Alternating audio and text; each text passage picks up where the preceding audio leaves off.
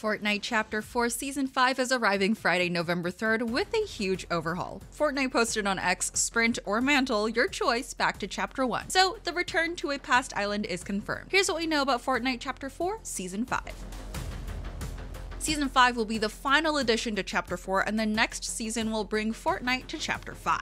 It's been confirmed that we'll be revisiting Chapter 1, Season 5 to one of Fortnite's OG maps, so you'll be able to drop back into Tilted Towers, Paradise Palms, Salty Springs, and more.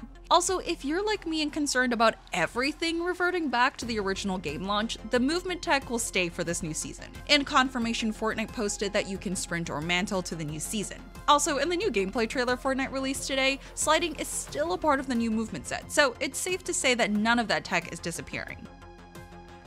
A lot of old weapons and gear are coming back, as well with familiar traversal vehicles like the planes, golf and shopping carts, and the driftboard. There are going to be so many ways to scoot around the OG map.